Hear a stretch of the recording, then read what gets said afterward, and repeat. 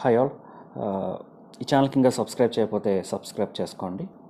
This మేము latest updates and enhancements, frameworks, technologies, లైబ్రరీస్లో digital ట్రాన్స్ఫర్మేషన్స్లో ఏమన్నట్టు తెలుగులో చెప్పడానికి బెస్ట్ ట్రై చేద్దామని చెప్పి నేను స్టార్ట్ చేయడం జరిగింది. సో ఈ వీడియోలో జావాస్క్రిప్ట్ గురించి చెప్దామని. జావాస్క్రిప్ట్లో కొన్ని మిస్టేక్స్ చాలామంది రెగ్యులర్గా రొటీన్గా తెలిసి తెలియకుండా ఇంప్లిమెంట్ చేస్తుంటారు.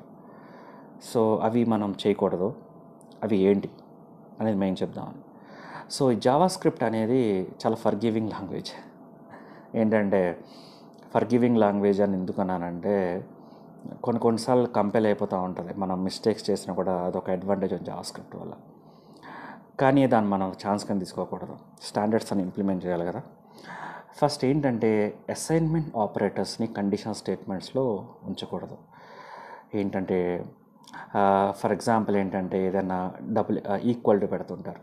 అంటే ఏ equal to be, if title equal to developer, title equal to manager అనేది ఏదైనా కోడ్ ఉంటే కనుక ఆ కోడ్ అలాగా కండిషనల్ అసైన్మెంట్స్లో ఉండకుండా చేయాలి. ఏంటంటే మనం ఏం వాడాలంటే మిస్టేక్ ఏంటంటే ఇలా చేస్తారు.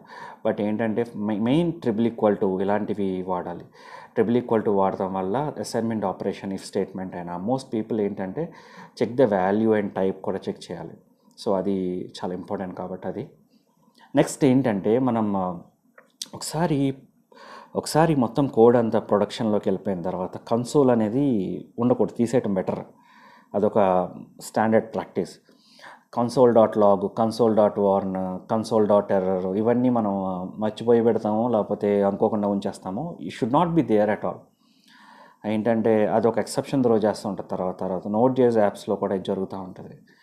సో ఇది మనం అవాయిడ్ చేయాలి. నెక్స్ట్ ఏంటంటే కాన్స్టెంట్ ఎక్స్ప్రెషన్స్ ఇన్ కండిషన్స్. ఆ కాన్స్టెంట్ ఎక్స్ప్రెషన్స్ అనేవి కండిషన్స్లో పెట్టకూడదు. ప్రొడక్షన్ కోడ్లో మామూలుగా మీరు చేసినా కూడా ఇఫ్ ఆఫ్ ట్రూ కండిషన్ అని, ఇఫ్ ఆఫ్ ఫాల్స్ కండిషన్ అని ఇంప్లిమెంట్ చేస్తారు. అది మాత్రం అవాయిడ్ చేయటం ట్రై చేయాలి. అది రిమూవ్ చేసేలా చూడండి. అండ్ ఇంకొకటి ఏంటంటే putting control characters in JavaScript regular expression. ఈ కంట్రోల్ క్యారెక్టర్స్ మనం వాడుతుంటాం. ఏంటంటే ఇన్స్టెంట్గా ప్యాటర్న్స్లో అయినా సరే, ఏదైనా సరే ఇవన్నీ అవాయిడ్ చేయడం అనేది చాలా మంచిది.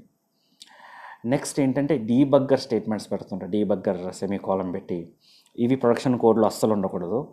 ఇది మెయిన్ ఏంటంటే చాలా డీబగ్గర్ అనేది మన పెర్ఫార్మెన్స్ దెబ్బతింటుంది.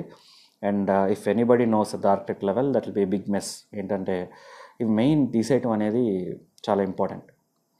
ఇంకా నెక్స్ట్ ఏంటంటే డూప్లికేట్ ఆర్గ్యుమెంట్స్.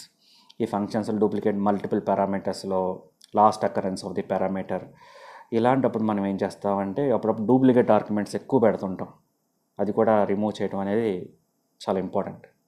సో ఇవి మెయిన్ మెథడ్స్ నేను చెప్పాలనుకున్నాను. Okay, thank you. Please subscribe. Thank you.